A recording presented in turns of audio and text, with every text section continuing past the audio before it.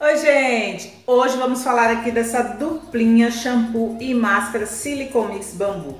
Bom gente, já tem um tempo que eu tô querendo trazer essa dupla aqui pra vocês, porque ela tem muitas contradições, né? Há quem ame e há quem odeie o Silicone Mix, tá?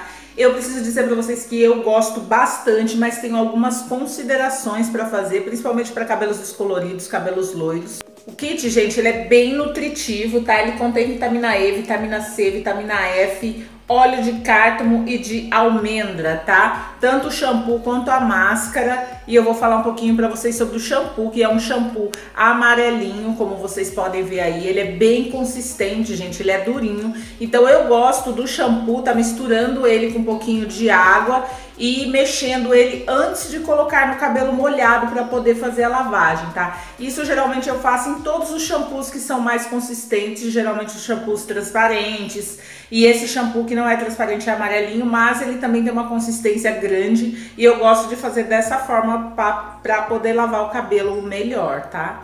A máscara, pelo contrário, ela já é bem maleável, ela é meia molinha, assim, ela cai do pote, tá? E ela espalha com facilidade pelo cabelo, conforme você vai massageando, você já sente o cabelo derretendo, o cabelo desmaiando mesmo. Ela dá esse efeito de cabelo desmaiado pro cabelo, então ela é bem fácil de espalhar.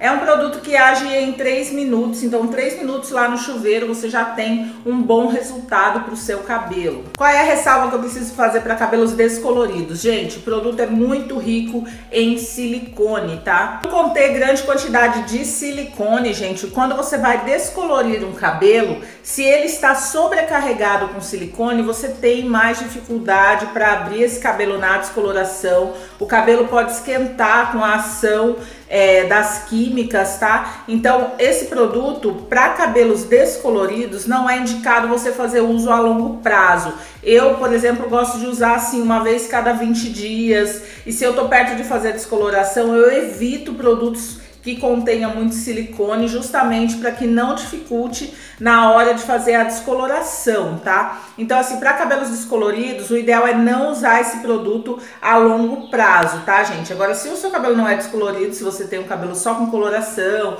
ou um cabelo natural, você pode se jogar aí, porque é o silicone que vai dar esse efeito de cabelo super solto. Gente, vocês batem o secador, o cabelo, sabe, ele fica muito solto, fica bem levinho mesmo, e eu gosto muito do efeito que essa máscara dá pro cabelo. Eu usei o produto, sequei, ele dá muito brilho pro cabelo, o cabelo fica muito soltinho. Eu gosto demais do efeito, apesar de ter esse contra para cabelos descoloridos. Eu uso, eu gosto muito de usar, é o mesmo efeito daquele kit da Alce também, aqueles produtos de 3 minutos da Alce também são bem ricos em silicone, mas se dão muito bem com o meu cabelo. Então não é porque ele pode atrapalhar na descoloração que eu vou deixar de usar, não, eu uso, mas moderadamente. Você vai encontrar o kit Silicone Mix lá na Ibela Cosméticos. A Ibela é parceira aqui do canal. Aqui na descrição do vídeo tem o link da loja para vocês estarem indo lá, estarem conferindo este e outros produtos lá na Ibela. A Ibela é uma loja online que revende produtos, tá, de várias marcas. Para quem me pergunta, a linha Natura você encontra na Ibela Cosméticos também, tá? A entrega é super rápida, a loja é super confiável. Espero muito que vocês tenham gostado da dica, do vídeo, tá? Não é inscrito aqui no canal, se inscreve então aqui, deixa o meu like aqui se você gostou. Um super beijo e até o próximo. Tchau, tchau!